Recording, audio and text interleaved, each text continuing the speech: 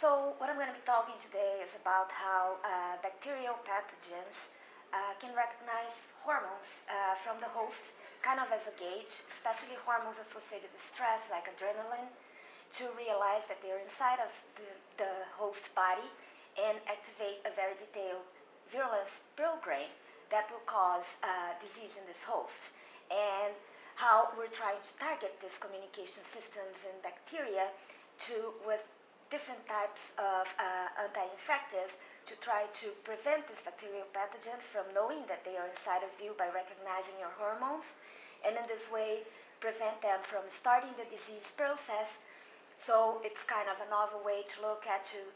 trying to get drugs that are anti-infectives and target the bacterial cells more precisely. But in this way, the bacteria can't express what they need to cause disease, and they are flushed out of you, and your immune system takes care of that.